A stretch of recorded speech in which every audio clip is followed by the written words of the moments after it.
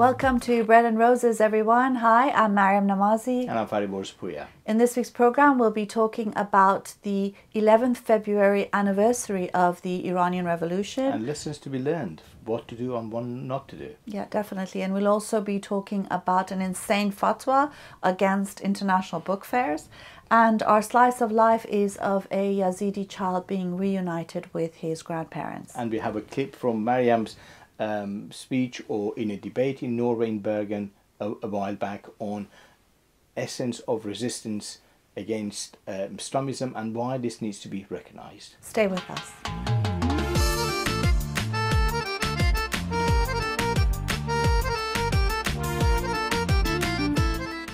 11th February is the anniversary of the Iranian Revolution, and as we know, there are events taking place in Iran.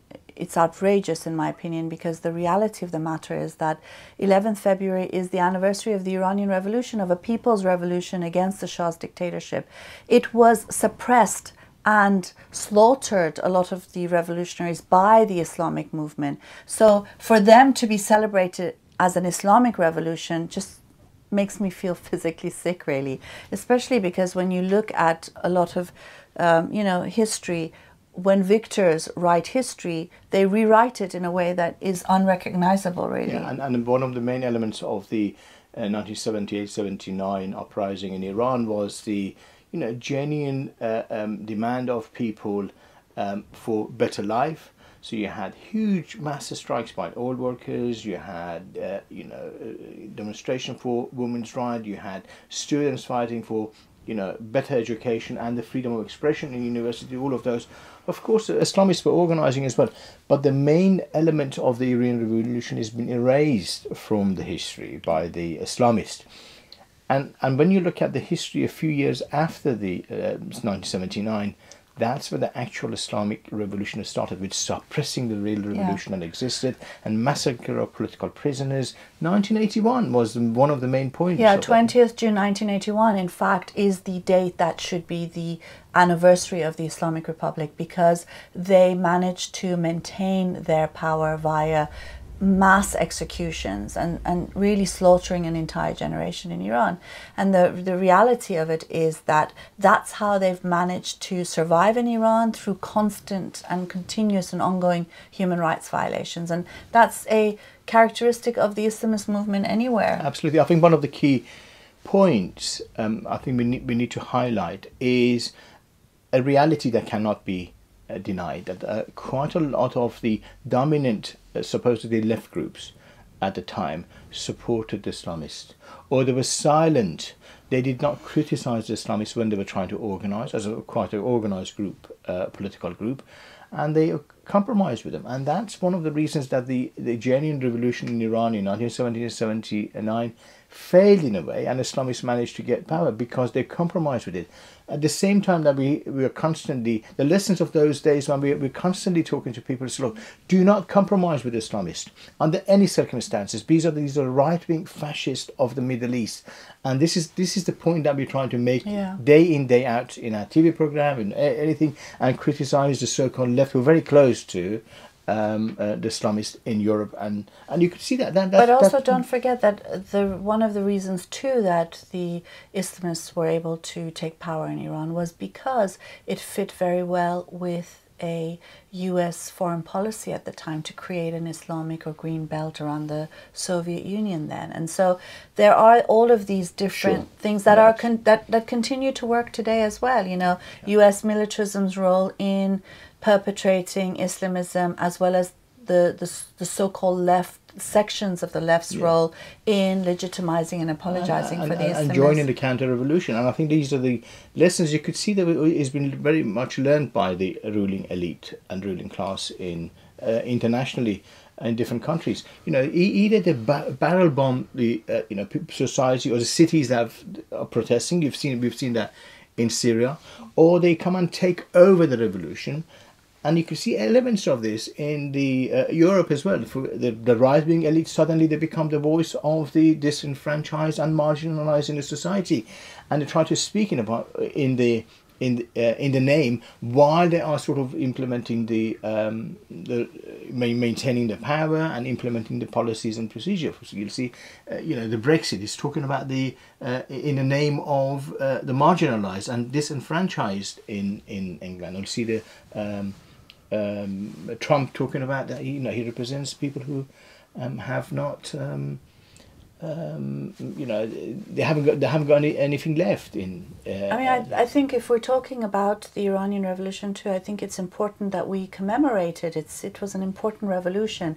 Its effects are still felt in the world today, and if you look at the wonderful movements of resistance in Iran, whether it's for labor rights, whether it's for women's liberation, whether it is for children's rights against executions and the death penalty, against Islamism, Sharia laws, and so on and so forth. It is a revolution that needs to be supported. Supporting the Islamists, though, is supporting the counter-revolutionary forces. And I think that is hugely key, that we need to keep the memory of the revolution alive. It's a revolution that is ongoing in a large extent. To some extent, it was defeated, in itself was defeated. But the remnants of it still exist, and we need to unearth all of these things from the 1978-79 experience, and that experience needs to be looked at and what to do and what not to do for the next round.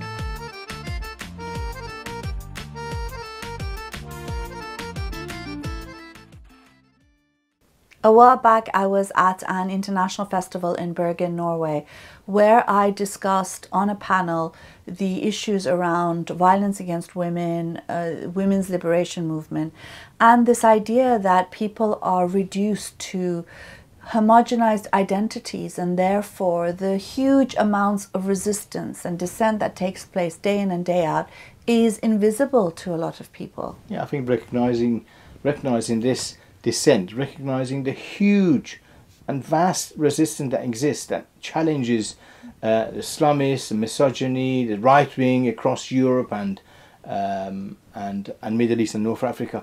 Recognition of this reality, in fact, is a precondition for establishing a decent human society. I think that's so important. Yeah, and I think one of the other things is when you are so focused on the sort of identity politics that sees people not as complex human beings with so many different characteristics, but as a sort of with characteristics that are essentialized, that are unchangeable, that are predefined, exactly, definitely. You don't get to see the sort of common humanity and the common values that we all have, and it's set up to divide us so that we seem to be unreachable. And that's part of the clash of civilization narrative. That supposedly you have two poles, they are antithetical to each other, they're fighting each other. It's not true. That actually those two right-wing from Islamists from the Middle East and North Africa to the right-wing in Europe and America, they actually feed each other. From each other, they actually use the same methods. Yeah, they're mirror images of each other. Exactly, yeah. And after recognizing this fact, in opposition to these huge and vast humanity in North Africa, Middle East, Europe, America, they are actually resisting these definitions, these stereotyping, these putting people in pigeonholes. That's the reality. That's the true narrative of the society that we live under. Yeah, let's watch this section of this video clip now. Stay with us. Maryam, is that an experience you share? Yeah, I mean, I think when you do deal with issues that are considered taboo, when you touch that which is deemed to be sacred, you do get this sort of pushback. I know many times I've been told, well, if you get death threats, well, what do you expect? You shouldn't be talking about these issues. You know they're sensitive. You know, get death threats. Yeah, I mean, I don't think anybody who deals with, particularly when it comes with Islam, and I want to add here, not that Islam is any worse than any other religion. I think all religions are equal and equally bad. And I also think, I've said many times, I think religion should come with a health warning, like cigarettes. It kills. Stay away from it, if possible. So I don't think Islam is any worse. I do think it's worse possibly only because it has more political power. And we are going through what I call an Islamic Inquisition, similar to the Spanish Inquisition of the past. So I do find that when you are dealing with these issues, people do say, well, you shouldn't have spoken about it. We've had let's say we've had a public meeting and Islamists have come and threatened us, and the security guard has said, well, what do you expect when you're talking about Sharia? And so on and so forth. So I find that there is this effort to silence and censor people who are talking about really issues that need to be talked about and need to be discussed. But on the other hand, we're always facing this sort of pushback. Yeah. I would just like to add to that it's you have that one act of speaking out against something, and then you receive that kind of treatment. But very often, it's also just being a woman is a provocation in itself. It's not necessarily that you say something, it's just the fact that you are a woman, you are in the public space, just being a woman. And that in itself is a reason enough. So I think it's, when it comes to women's role within that space, I think it's very, very specific how women are targeted, and that women are targeted as ferociously as they are. It's very easy. I mean, we sit here and talk, and we are not targeted right now, are we? Or Maryam? What do you mean you're not? What kind of threats do you get? I hate talking about threats because I think the Islamists, they feed off of people feeling afraid of them. And that's one way in which they help to silence and suppress dissent. And I think people are very afraid of them. I'm always surprised at how many people are afraid of them. When I started the Council of Ex-Muslims of Britain, which is an organization of people leaving Islam, doing it publicly because there are threats around it, I was amazed at how many people, men and women who were born in Britain, who were afraid to come out publicly. And so I think the threats are a reality, but there's also a lot of support and a lot of dissent. And I think my problem is that the threats are what we see, but we never see all that dissent that takes place, primarily actually by women, because women are the first targets of the religious right in any context, whether it's the Buddhist right, the Christian right, the Jewish right, and the Islamic right. And the dissenters, whether they're in Iran or Algeria or Pakistan or Nigeria, and from immigrant communities here in Europe, that resistance is so great. But on the other hand, it's often very invisible in mainstream society. And I think that's what we need to stress more, because it's a very hopeful thing as well. Can you tell me and us a little bit more about your work? I was born in Iran, and so I was raised in a Muslim family. I was born Muslim, as children are, unfortunately, in this world. Children are not communist children or conservative children or labor children, but they are always some sort of religion, and that is the privilege that religion has in our world today. And so I was born a Muslim out of no choice of my own, and I think most people are born into religion out of no choice of their own. And but again, religion was not a problem in the sense that I wasn't made to veil. I lived in Iran. I went to a mixed school. Religious people are not necessarily psychos and fanatics. It's the religious right that are, and I think it's important to make that distinction. And for me, religion only became very clear when the Islamists took power in Iran, where then I had to veil. Then we had someone from the Hezbollahs come to our school to separate the boys and girls, because it's so sinful to have boys, even though we're children, to mix. And so I think it was there that for me it became very clear that religion in power is just really bad news, and it's just something that I need to fight against. And so in the various things I've done, whether it's one law for all and demanding secular laws for everybody, as well as citizenship rights or universal rights, to challenging Islamism's apostasy laws via the Council of Ex-Muslims, or women's equality via groups like Fitna and so on and so forth. Yeah. You told me earlier that your organization is sort of, it's not in vogue, it's invisible still. Why? I think a lot of the work we do, and also the resistance of women and men in the Middle East and North Africa and South Asia, I think it's because it doesn't fit the narrative that we're often told about, which is the multicultural narrative. I hate multiculturalism. I love that we, not multiculturalism as a lovely lived experience where we have people from all over the world living together. I am on the left, I want open borders. But multiculturalism as a social policy that separates and divides people and, divides groups into communities. So there is this Muslim community, and the Muslim community is seen to be homogeneous, and it's the parasitical imams and the reactionary Islamic organizations that are seen to be the self-appointed leaders of these communities. And so what happens is there's no space for dissent. The dissent becomes invisible. The women who don't want to be veiled, the women who don't want to be killed in the name of honor, the fathers and mothers who don't want to kill their children in the name of honor, that all becomes invisible in a sense. And I think this is what multiculturalism has done, and cultural relativism in a way. It's taken away our citizenship and our shared humanity. And it's important, I think, to go back to basics, where people matter before religion, religious identity and culture and so on and so forth. Thank you.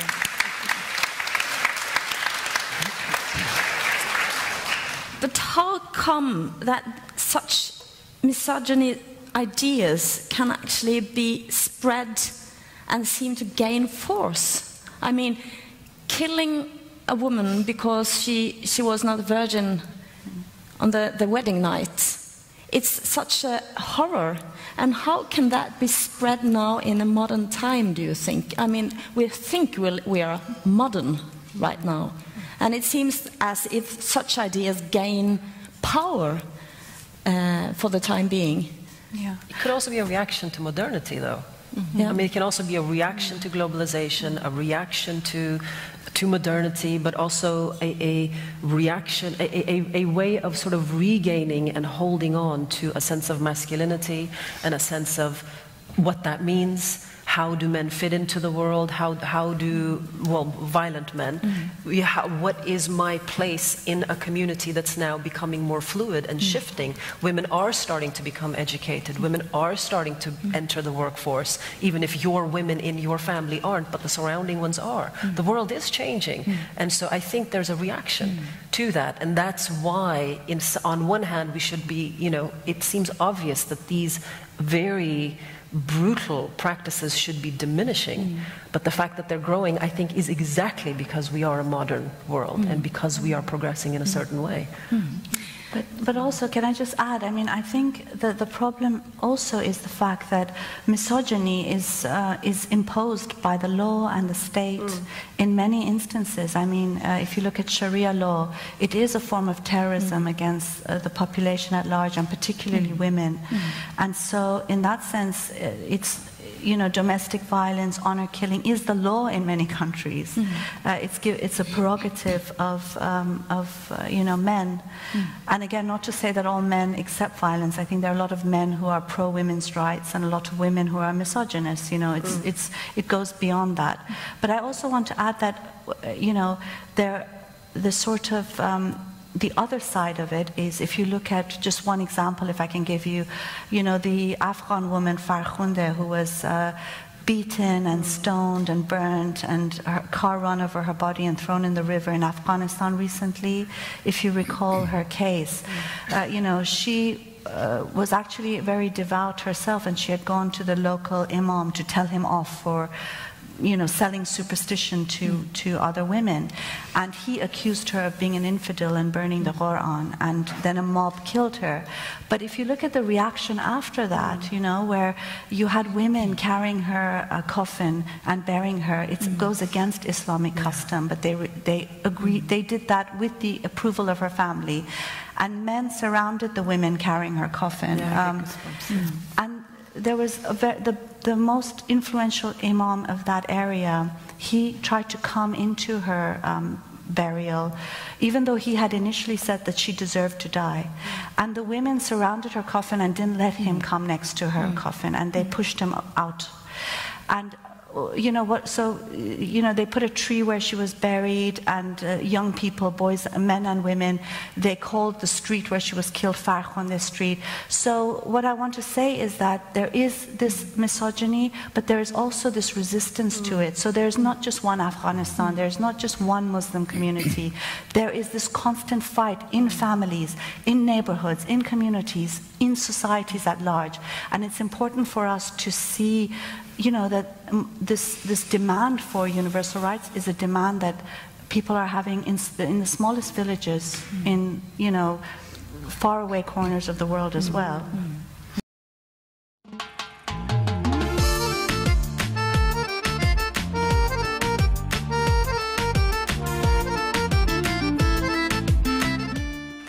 Sheikh Abdurrahman al-Nasir al-Barak.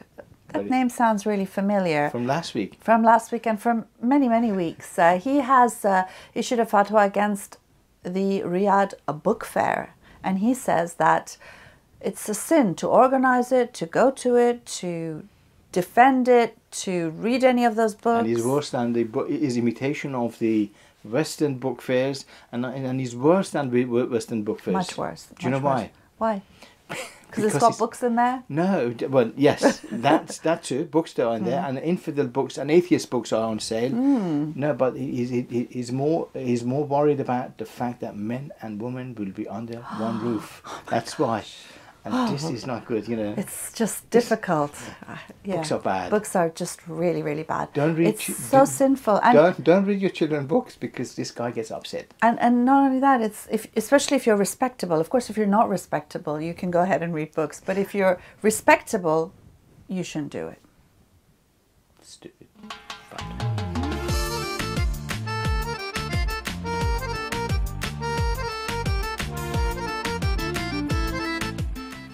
This week's Slice of Life is of a wonderful, heartbreaking, yet inspiring footage of a Yazidi child who is reunited with his grandparents. It does remind us of the tragedy that has befallen so many families, but it's also so inspiring and hopeful because, you know, there is a light at the end of that tunnel for that family at least. And a lot of good work is being undertaken at the moment in different parts of Syria to bring people back together, to reunite families, and you know, go over the war, which is really, really horrible. It has been horrible in the life of the Syrian people, but the light is there. Humanity will survive. We have no doubt about it, despite the difficulties. So this is a moment that everybody should rejoice on and look to the future. And as you said, there's a lot more work to be done. A lot more families need to be reunited. You know, the whole situation there has to change for people to be able to have the rights and lives that they deserve. But it's great to see that image of that one family. Been reunited. It's wonderful.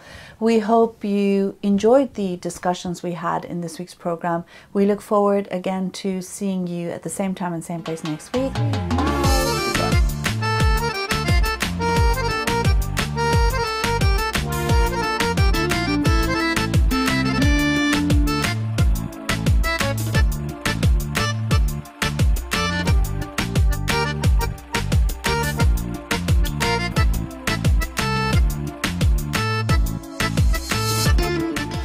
Hi, I'm Maryam Namazie. And I'm Fariborz Pooya. We're hosting a program called Bread and Roses. It's a weekly program that's broadcast in Persian and English in the Middle East and North Africa, primarily Iran as well. And it's also shown on YouTube internationally. And we've been doing this since last May. We're coming up to our year's anniversary, and we've had quite a lot of fun making these videos. We discuss taboo-breaking, free-thinking ideas. The Islamic regime of Iran has called us immoral and corrupt. And that's why you need to support us. We are the alternative voice in Middle East and North Africa. Of corruption and immorality. So do support us. Here's a short video from Patreon that explains how you can help us with even just $1 a week. That's nothing. Support us. Patreon lets fans become patrons of their favorite artists and content creators. It's different than Kickstarter because it's not about one big project that requires lots of funding. It's more for bloggers or YouTubers or webcomics, anyone who creates on a regular basis. Here's how it works. When you become a patron, you're agreeing to give an artist a tip of an amount you set every time they release a piece of content, whether it's a new song, a video, or a recipe. You can set a monthly maximum to make sure that you're always within your budget. Choose an amount, enter your payment information, and you're done.